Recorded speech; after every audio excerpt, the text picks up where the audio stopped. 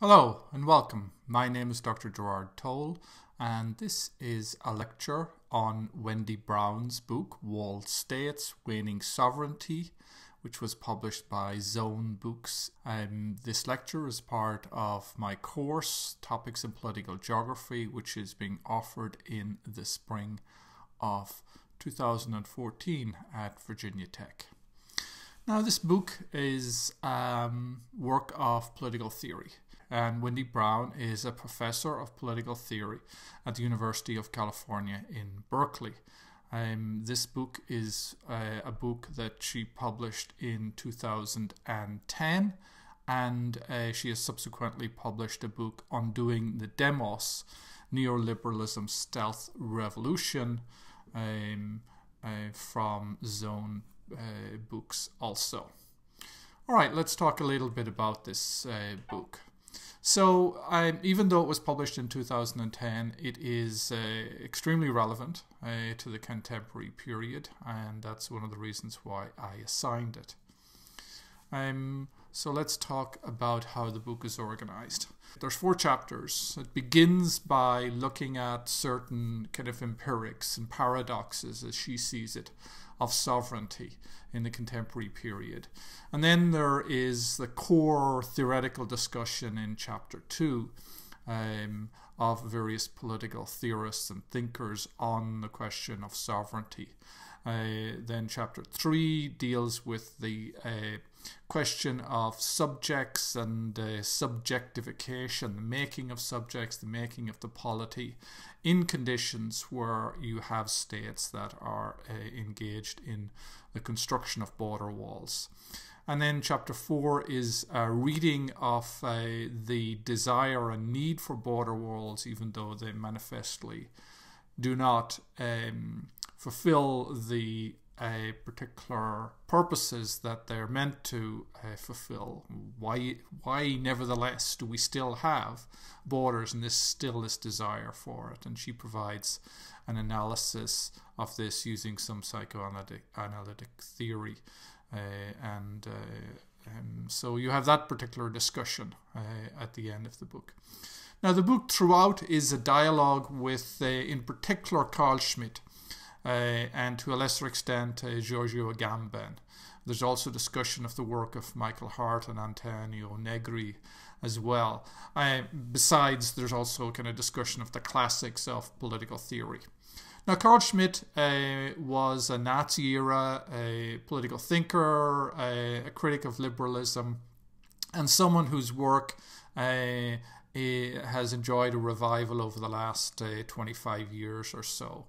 In particular, the book Political Theology, which is, all of these are rather short books, but the book Political Theology looks at the ways in which the contemporary modern understandings of sovereignty are underpinned by theological understandings. Schmitt, you should know, was a conservative Catholic himself, and he was particularly sensitive to the ways in which God and notions of the religious work themselves out even in ostensibly secular societies. Schmitt is famous for his book, The Concept of the Political, which he defines as the determination of friend and enemies. And then there's another book, The Nomos of the Earth, which is also discussed by Wendy Brown, and that is one that came out later, and it is very much about the geopolitical and the bounding of the earth, and that's an inspiration for her work as well. So there's a particular dialogue with Schmitt's work. Now, because Schmitt is a conservative thinker who endorsed Nazism, that does not mean that therefore her work does the same, or her work is necessarily tainted in any way by that. In actuality, what she's seeking to do is to take on this critic of liberalism and look at his particular ideas. Martin Heidegger's another kind of figure too, and the ideas that the arguments that they're making are in and of themselves extremely important and separate from the particular person. So that's important to keep in mind. Now there is a discussion of Agamben, because Agamben was someone who helped stimulate the revival of Schmidt's work by going back and looking at it and finding notions such as the state of exception and so on and so forth. Antonio Negri and Michael Hart in their book Empire, and another book Multitude, are coming out of a more Marxist tradition, but they're also engaging with these thinkers. Now, Foucault is in the background, and the idea of biopolitics, which we've discussed already, is in the background, and that's something that Agamben addresses explicitly, Antonio Negri and Michael Hart also address explicitly too. Okay, so let's talk about the book and talk about that sort of introductory chapter in which she lays out the different paradoxes of globalization, and I've tried to provide you with a visualization of these and the ways in which we live in a moment where there's an opening yet a blocking, there's a desire or articulation of universal discourses, yet there's also exclusionary discourses, there's a move towards virtual networks, while there's also a need to construct barricades and so on and so forth. And in certain instances, these two discourses are sitting together in the same political party, or even in the same figure, the political politician and the like. And so that's in and of itself is quite interesting. So there's a lot of really good stuff at the beginning here in which she lays out her thesis. In fact, there's quite a bit of repetition in the book in her laying out the particular thesis that she wants to articulate. So let's have a look at some of that. So she discusses, for example, page 25, on the theatricalized and spectacularized performance of sovereignty at the aspiration or actual national borders brings into relief the nation-state's sovereignty's theological remainder, its sort of legacy, its leftover. And that's very much in dialogue with the arguments of Schmidt throughout here. Okay, so what are some of the arguments that she makes? Well, she wants to argue that, or she discusses the ways in which sovereignty is described by Schmidt and by others. And it's got a series of different qualities in that it is territorial or spatial. It's supposed to be supreme. It is supposed to be protective. It's in perpetuity. It's absolutist. It's non-transferable. It's decisionist, and decisionist meaning that there are certain decisions made. There is a particular protector or god-like figure who decides on what to do, and because that person is making the decisions, therefore things get done, and the kind of mythos of sovereignty, at least in Rousseau and others, is that you have a social contract, and this also goes back to Hobbes. You have a social contract in which the people hand their particular representation to a sovereign, and the sovereign makes decisions on behalf of the community as a whole. So that's the kind of qualities of sovereignty.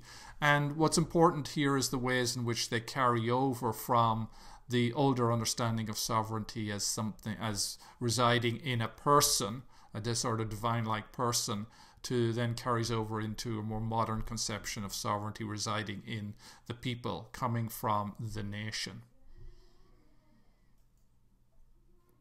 Now, what she wants to look at is, and is kind of animated by, why is there a need to create walls in the contemporary period? Why is there a desire for walls?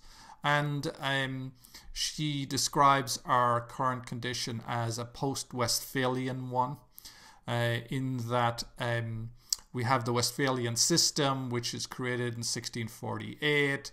or at least that's the mythos, that there is a point in which you have the breakdown of the sort of aspirations of the universal church, universal Catholic Church in Europe. It's a sort of the moment when the Reformation gets tamed. That's a moment when states decide their own religion, and the sovereign within the state decides the religion of the community there. And that's the particular sort of deal that's struck that creates the Westphalian system. And the myth is that therefore you have territorial nation states. You have one territory, one community, one state. Now that doesn't ever really get realized in practice. The closest we get to it is sort of in the 20th century, but even that, and we're still sort of working this out. But with globalization, we are already aware that we are in an era where we're past that, and where borders are supposed to be less significant. We're in an era where we're supposed to have an appreciation of connectivity and community beyond the nation state. But as she points out, the post here is one that is not beyond. It is one that's still very much in the shadow of and very much pivoting around this myth of the Westphalian state. And she talks about the ways in which there is a certain irony to a post-Westphalian condition. You have the marked erosion of nation-state sovereignty, and at that very moment you have the desire to create walls. She doesn't think that is coincidental. Those two things are related as far as she's concerned. You have performative contradictions of this theatrical desire for sovereignty expressing itself in material forms, in the creation of walls. Yet there's also globalization occurring at the same time. You have a rise of condition of ungovernability, the ability of states to actually manage global change. Is significantly in question because of the technological innovations, because of the nature of the world that we live in. And so that's another feature of our contemporary condition. And then you have this blurring of the law and lawlessness as another feature of this post-Westphalian condition. So what is sovereignty in the 21st century? What is post-Westphalian sovereignty? What does it look like? And that's really the question that she's sort of asking here. Now, on the one hand, Hart and Negri give the answer, post-Westphalian sovereignty is global empire. It is a sort of an empire of governmentality based around neoliberalism, and based around a kind of a vision of the world as the United States. So it's very much an Americanized vision of how the world should be, gone global, which involves notions of intervention and protection, responsibility to protect and the like. The alternative to that is what Agamben is arguing for, and that is that we live in a world where we have a permanent state of exception, where the law is suspended, where there's a strong divide between those that live in a condition of bare life and those that are protected. And the state is an interventionist one which intervenes to keep certain people in a condition of bare life and protect others. And she comes down on this by talking about the fact that today we have, in practical terms, sovereignty meaning the rule of oligarchic capitalist groups and also God, states acting in the name of God.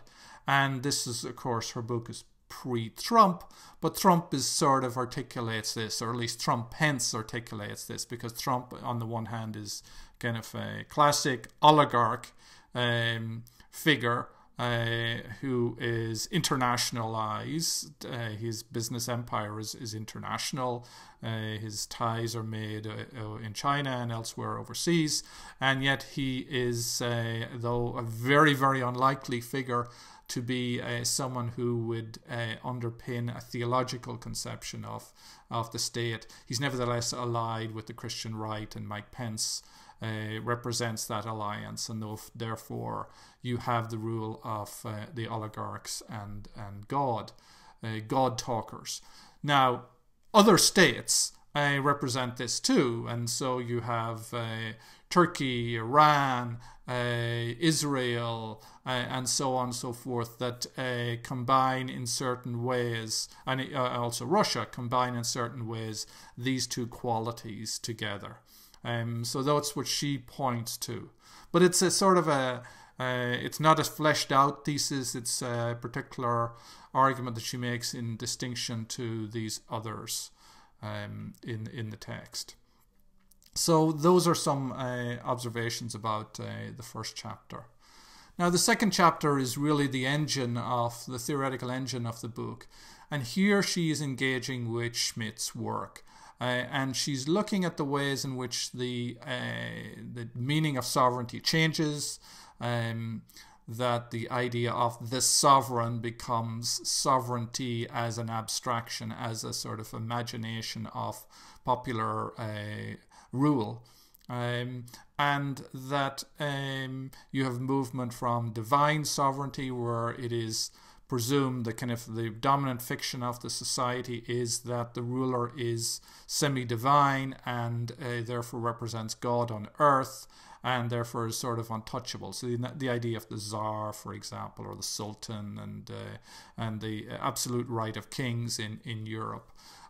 So that particular type of sovereignty, then giving over to state sovereign power, the development of the modern state, the kind of themes that Foucault develops.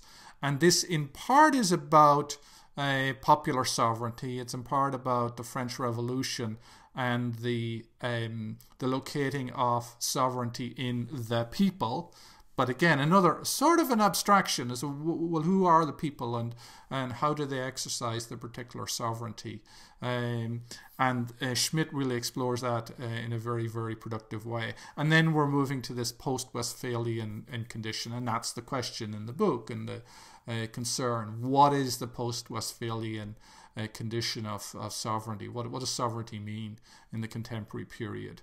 Now, what unites all of these understandings of sovereignty is that sovereignty is always seen as sort of fictional. It is a story we tell ourselves about how our society is organized and how we give legitimacy to our political system.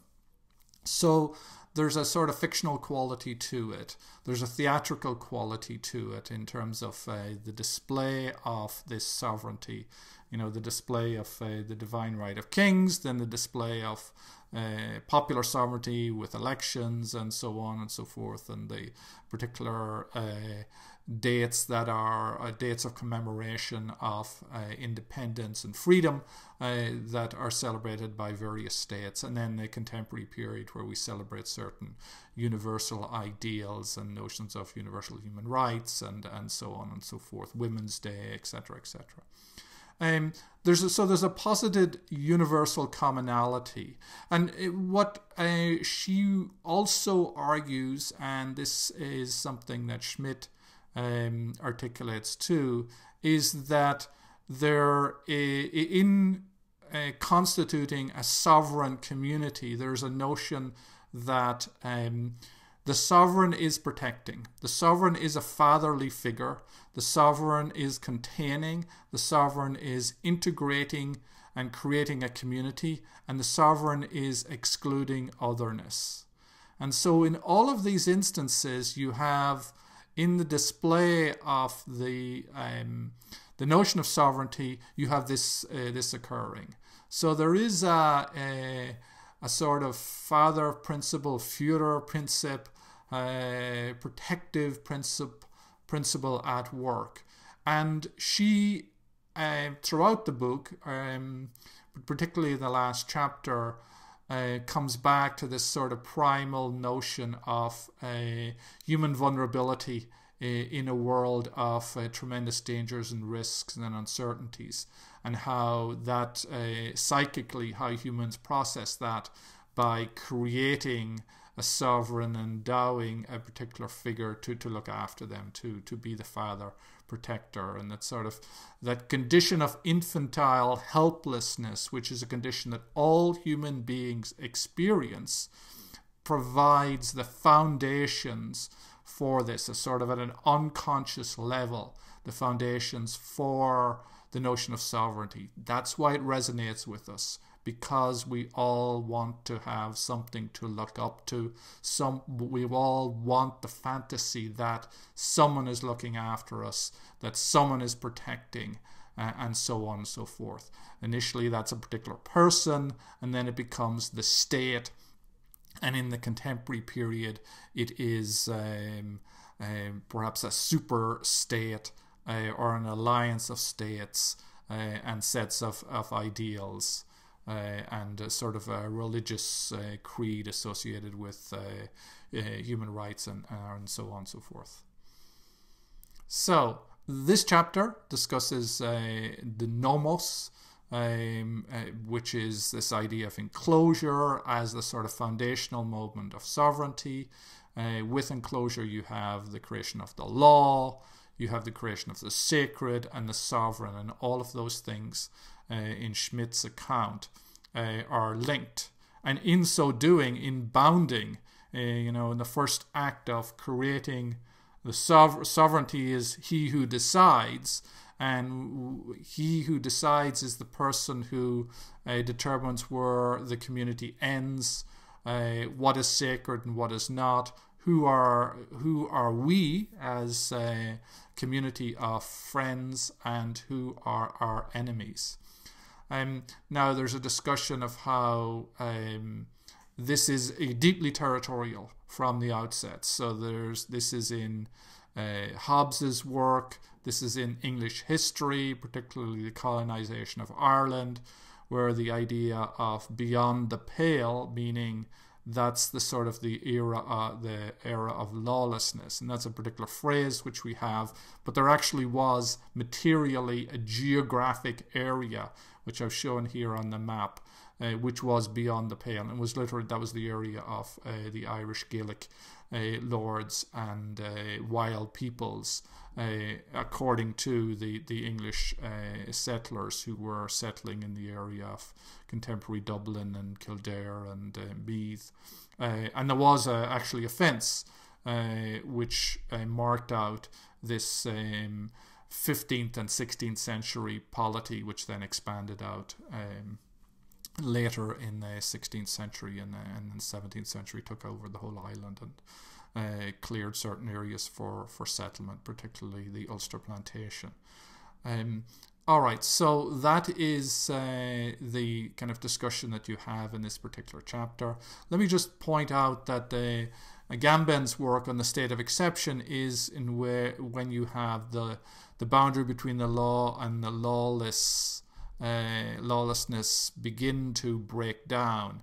And in fact, this comes out of Schmidt's work, and that is that he wants to argue that the development of the modern sovereign state as he who decides, it has a particular feature to it, and that is that the God sovereign and the state sovereign are both determined, both share this enclosure, this desire to create borders around things, to define an inside and an outside, and in Schmidt's terms, friend and enemy. But importantly for Schmidt, state sovereignty has a dual quality to it. We have the idealized sense of it, that it is sovereignty of the people, But he wants to point out that in actuality there is also the state itself, and there's a decisionist feature of the state, and that is those who are in charge of the state, who make decisions, who can deploy the army, who control the police and the like, and they have a vested interest themselves. That's part of modern state sovereignty. That's where sovereignty in Schmidt's terms really resides. It really resides with the person who decides, and that becomes the king and later the president or the prime minister, the person who is elected to ultimately be the protector. And part of the feature of the sovereign is that the sovereign gets to decide when to suspend the law. And the sovereign is above the law. The law does not apply to the sovereign because the sovereign guarantees the law, and the sovereign decides what the law is and what the law is not. So he who creates the state of exception is the sovereign, and that law depends upon a person or a figure being outside of the law in order to enforce it. So that particular paradox, which is in Schmidt, it's in political theory writ large, as she points out in this chapter. Schmidt takes out and kind of brings to the fore in a very provocative way. Because Schmidt is not a liberal. Schmidt is someone who is very critical of liberalism and sees it as very hypocritical in lots of ways because it does not recognize this particular dilemma. It does not recognize the need for a decider, the need for decisionism. And remember, Schmidt is reacting against the Weimar Republic, which was notoriously feckless in its inability to handle the crisis that afflicted post-war Germany, post-World War I Germany. So you have this dual quality to the to sovereignty in the modern era. Now, this then leads her to identify a series of different paradoxes with sovereignty. So let's discuss some of these. I have highlighted some parts of the text here, and I'm just kind of going to go through them and get to this section on these paradoxes. So this is page 53. So sovereignty is both a name for absolute power and a name for political freedom. And that's that dual quality. Sovereignty generates order through subordination and freedom through autonomy. Sovereignty has no internal essence, but rather is completely dependent and relational, even as it stands for autonomy, self-presence, and self-sufficiency. So there's always an outside. There is an other. There is across the border. There's a lawlessness which defines then the internal. Sovereignty produces both internal hierarchy and external anarchy. Both hierarchy and anarchy are at odds with democracy if the latter is understood as a modestly egalitarian sharing of power. Yet with rare exceptions, political theorists take sovereignty to be a necessary feature of political life. The very possibility of political action, political order, and political protection seems to depend on it. And then number 5, sovereignty is both a sign of the rule and jurisdiction of law and supervenes the law, or sovereignty is both the source of law and above the law, the origin of juridicalism and what resides outside it. It is all law and no law. Its every utterance is law, and it is lawless. Sovereignty is also both generated and generative. And then the theological aspect of sovereignty is the internal condition of the secular notion of the autonomy of the political articulated by and through sovereignty. And so she goes on to explain exactly what that means. So those are hard notions, perhaps, if you are not too familiar with political theory, but go with it, give it a chance so that you can get a lot out of this book. There is a lot in it. So let's talk about the state and what she is talking about in terms of what's happening when you go from a modern condition of sovereignty to post-Westphalian sovereignty. And that is the state in the Westphalian state. The myth of the Westphalian state is that it contained economic networks which were previously transnational. It sort of defined an economy which was within the state. And it also contained religious networks which were previously universal. And there's always a tension between religion and the state, and in some instances that was worked out by the state establishing its own religion, so the Church of England being a classic example of this. The crown, she discusses the crown as currency, as a way in which the economic is mastered by the state. So you have that notion as being a sort of tilting of power away from the economic and the religious into the hands of the state, into the hands of the sovereign. Now you have a condition with globalization of decontainment, and that is those things which were previously contained, like religious networks, like economic networks, are suddenly strengthened again, and the state no longer seems like it is able to be sovereign relative to the appeal of religious networks. Now, this plays itself out really very obviously in Trump's America. So his critique of globalization is that globalization is eroding the foundations of the state. It is American carnage. It's a geopolitical catastrophe for the state. And then his attempt to institute a Muslim ban is sourced in the notion that that the particular religious identity of one community, and this is an old ideal, an old prejudice, is therefore going to be much more significant than their loyalty to a particular community, to a particular territory in a particular community. So American Muslim, the Muslim is more important than the American in this particular instance. Now he's sort of refolding or redefining the state, United States in this instance, as Christian, as a Christian nation. So that's sort of return to a God, a particular vision of God. Though that the condition of decontainment is what she's discussing in this particular chapter. Chapter 3 deals with subjects and the nature of the subjects created by this condition of walling, this desire for walling. And she discusses the Minutemen, which are sort of self-appointed vigilante groups on the US border, the particular settler groups in Israel-Palestine, and the particular violence surrounding the creation of the borders and the desire to patrol and maintain borders. Now, there's a large literature on this, and there are various operations that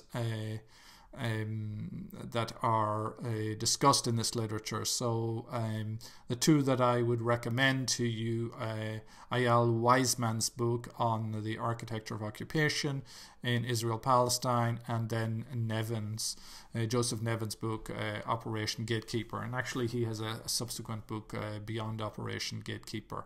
But that's the ways in which you have the emergence of, in biopolitical terms, of this the terrorist in the Hamas terrorist in the Israeli case, the suicide bomber, and then the illegal alien in the US as an other, which is creates the justification for this particular desire for these border walls. You have a discussion of Jersey barriers here and the ways in which this walling impulse is one that exceeds the border. It goes into cities and how we design cities. It's about gated communities. It's about creating hardened space. And so the work of Stephen Graham is particularly interesting in this. His previous book was Cities Under Siege, and his new book is called Vertical, which is the city as an arena for stratification and hardening and class warfare in many instances in his analysis. So that is some of the points that are made in chapter 3 of the book. Here are some things that I have highlighted. And this is her claim, this is page 62, as the nation-state sovereignty wanes, both internal and external performances of it are increasingly and openly dressed in religious regalia. And that's the taken from Schmidt, the ways in which the religious is still very much powerful in our contemporary period. So, these are the points that she makes here. Now, in this chapter 3, there's one section I want to draw your attention to, and that is the quote by Peter Andreas, where he, and this is where Wendy Brown uses his reaction to this trope, which is we hear again and again. We've lost control of our borders. We need to control our borders again. This is the sort of harangue of Nigel Farage in England, the leading Brexit campaigner, and of course of Donald Trump in the United States. And Andreas argues that this understates the degree to which the state has actually structured, conditioned, and even enabled, often unintentionally, clandestine border crossings, and overstates the degree to which the state has been able to control its borders in the past. And that is that particular powerful trope, lost control of our borders, has behind it a whole political economy which encourage cross-border movement. And then also has not only that, and a failure to address that political economy, but also a mythos of the glorious past, the past when we were ourselves and there weren't so many outsiders. And so there's a sort of nostalgia which goes along with this particular claim. That I think is important and part of the structure of feeling here in this particular instance. So chapter 4 deals with the psychic dimensions of the border, the will to bordering, and she outlines it here in the beginning of the chapter. The chapter argues that nation-states walling respond in part to psychic fantasies, anxieties and wishes, and does so by generating visual effects and a national imaginary apart from what walls purport to do. Walls may be effective in producing this psychic containment even as they fail to block or repeal the transnational clandestine flows of people. So that's an important point. And essentially what she's saying is that these borders have a certain fetish-like quality to them. And Brown's feminist reading and background is very apparent in this particular chapter, where she is aware of the ways in which you have a subject here who is feeling a masculinity under stress, a masculinity under threat, and a desire to remasculinize, to put some steel in the border again. And so that is a particular psychic condition. It's a psychic condition grounded in masculinity and a hegemonic masculinity dominant within certain states, and that's certainly the case in many places.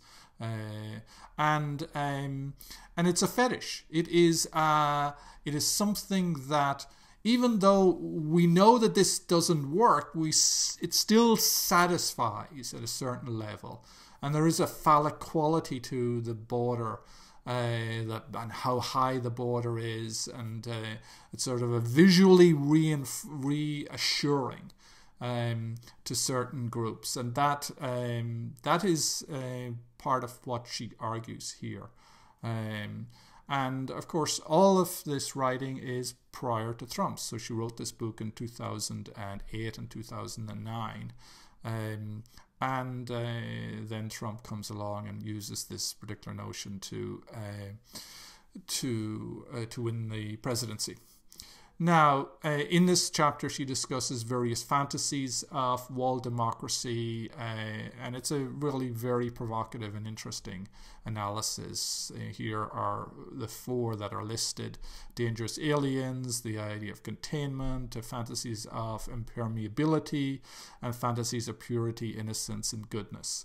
So, for example, the idea that the American carnage would end when you build a border wall, and the American carnage may be the ravaging of American communities by heroin and drugs. And the notion is that if we just cut off the supply at the wall by building a wall, therefore we can somehow restore our health, our purity, and our innocence. And of course that is completely counterintuitive, in as much as the reason why there are drugs going across the border in the first place is because of the massive demand for them in the United States. And that demand comes from addiction and dependency, and that in and of itself is something that's not examined. It's the failure of that, what that says about U.S. society, is projected onto to the outside, to Mexico. The problem is Mexican drug cartels and dealers and so on and so forth. And it's fairly straightforward and kind of empirically evident, but psychically it is not appealing in this walls are appealing to a certain group as solutions. The very end of this chapter, she discusses the ways in which walls are meant to awe, that they are sort of temples in post-Westphalian sovereignty, that and of course there are connections. You think of the Wailing Wall in Jerusalem, and then the barrier walls just not that far from the Wailing Wall, and the Wailing Wall being the most sacred site of Judaism, and how walls today have a certain sacredness associated with them. And she provides us with a reading of Freud to talk about the ways in which they are these kind of objects that create awe and that are seen as sort of solutions to conditions of helplessness. So let's talk about some problems with Wendy Brown's book. This is political theory, and political theory versus social science, these things don't often go well together. So there are a lot of speculative abstractions of theory here, and there's not that much or less discussion of empirical history. So contrast that to Rhys Jones's work, and you'll get some sense of the ways in which Jones's work is based upon field work, it's based upon document analysis, it's based upon statistics, as well as reading of the particular discourse and being attentive to the powers that be. Brown's work is grounded in political theory. She's engaging in debates with other political theorists, and she is taking certain quotes from figures, often very effectively, but the degree to which these quotes may actually be cherry-picked, the degree to which the statistics that she cites, which are sort of loose, that is problematic for some within social science. There's a certain elegance of the theory which obscures potentially obscures messy realities, that things are not so cut and dried as she presents. And then there would be people who would push back against what they see as a forced feminist reading of borders, seeing them as symbolic compensation for castration, for loss, from conditions of helplessness. There's a tendency, perhaps a tendency towards overstatement. That comes with the territory, so to speak, of political theory. The argument she makes that walls don't work, of course, is not well accepted. I mean, they work for certain groups at certain times on certain issues, and while she is probably correct in the abstract, they may nevertheless work in certain ways. Now, the big issue, of course, is suicide bombings in Israel, and the degree to which the wall stopped those, or responsible for the drop in suicide bombings, is very contentious. And is not to say suicide bombing stopped because the wall was created, I think is simplifying too much, but one has to nevertheless take into consideration the wall as one factor in that.